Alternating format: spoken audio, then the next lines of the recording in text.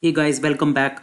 So in this series where we are learning AEM as headless, and I was talking about GraphQL API because first let's see what we can achieve using GraphQL API. The very first thing, the very basic thing is content fragments. So though we have already discussed it in my previous videos, but let's refresh our memory.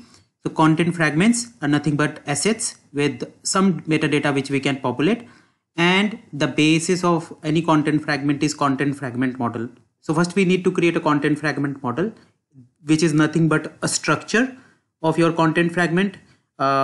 Maybe few properties are title, name, date of birth, etc. So we have different properties available within content fragment model which we can specify, and then we will create content fragments. So just consider now we have created multiple content fragments. Now on this is the data we have, right? So we have this data, we have the content fragment model. Now we have this GraphQL API. What we will do, using these APIs we will fetch this data which is in content fragments, and we will use it. So this is the overall idea we need to have. Now to create content fragment model, what we need to do first, let's start from the scratch, where we will create the configuration browser, which is nothing but a new folder. So I will say it maybe for my headless config, and I will just enable it for maybe all, but mainly it's for GraphQL persistent APIs and content fragment model. Let's just enable for everything, create it. So I just created a new headless config. Yeah, after that I need to create a content fragment model. So I will go to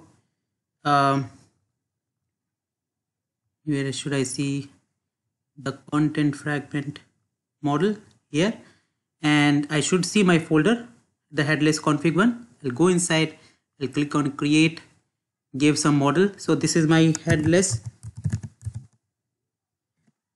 GraphQL model, CF model, and I can specify tags, description, etc. And here we have this option to enable it as soon as we create it. And now let's open it. And here we have different data types available. Data types are nothing but you want to give some data types, and then using these data types we want to create content fragments. So for example, simple and text, which is nothing but a simple text, and as soon as we drag and drop, this is the data type, and these are the properties for this. For example, if I select this one, this is my text field, which I want to render it as a text field or multiple field as well. The property name, the field label, for example, I say it is my title field. As soon as change it, it is reflecting here. Property name, it should be unique. Placeholder, if I want to give any placeholder, for example, I say put your title here,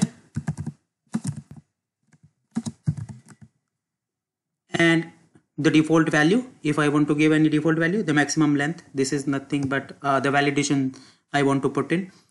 If I want to make it required, so right now it's not required, but if I change it, that it will be a required field.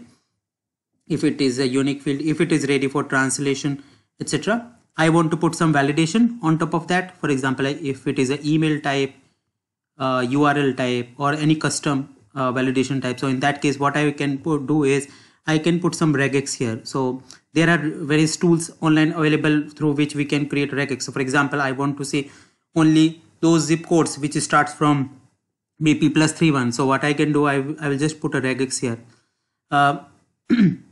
Custom error message, if this validation is not successful, then what error message I want to show, I'll just put it none, because I don't want to put any validation here. Any description if I want to put. Okay, so this is single line text.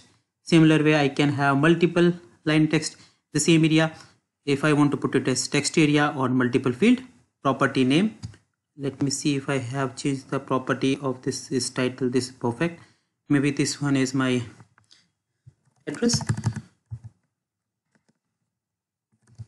and the property name is address. If it is rich text type or plain text or markdown, again the same thing, if it is ready for translation. Well, And the next data type is maybe I want to put numbers.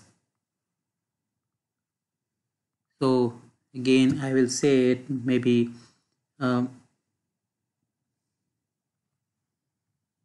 some number,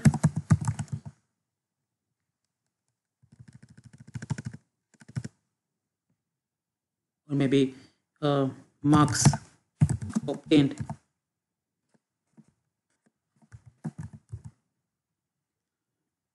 And some placeholders.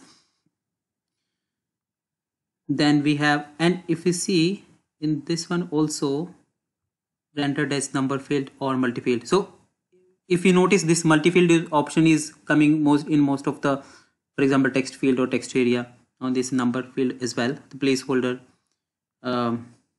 again, if it is integer type or fraction type, so marks can be fraction as well as integer. So let me put it as integer. Then the default value, if it is required, again the validation type, if the number allowed only less than or equal to, greater than or equal to, yeah, so we can specify the number, or maybe between. So just put none, and some custom error message again.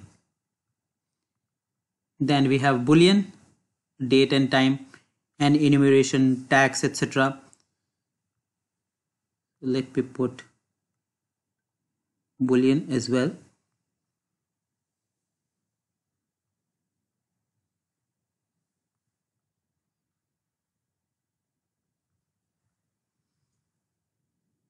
And maybe I'll put it as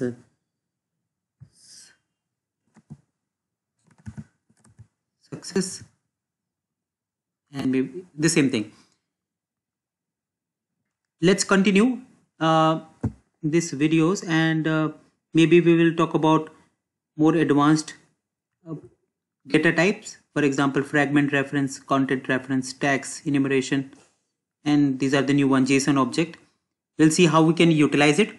Once this content fragment model is created, we will continue creation of content fragments using this content fragment model.